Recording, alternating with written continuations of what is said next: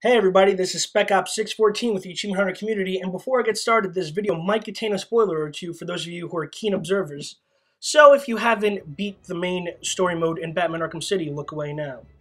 And if you've joined us, this is the Gotham Base Jumper achievement guide for Batman Arkham City. Now, in order to get this achievement, you need to jump off of Arkham City's highest tower and glide for 1 minute. And of course, that is the Wonder Tower located in the middle of the map. Now, if the Wonder Tower looks a bit off, once again, it's because I beat the game, so hopefully you have too. And what you're going to want to do is go up to the observation deck and then make your way around the back and then start heading up the tower.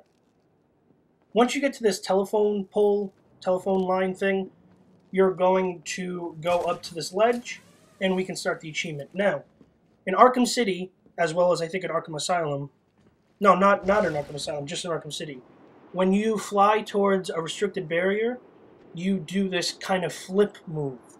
So all you have to do is head towards the city. It's like directly in front of you.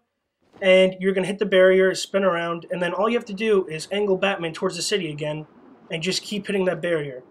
If you don't know where the barrier is, or you try doing this from a different angle, just look at your map. It's the huge red line surrounding the restricted area.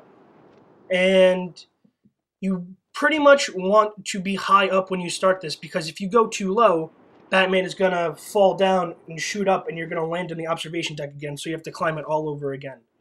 But if you can stay in the air for 1 minute, you will get 5 gamer score. So it's a pretty easy achievement. It was kind of fun to get because I almost failed at it maybe 2 or 3 times, but that's because I suck at video games. But I hope this helped, and I'll see you next time. Peace out.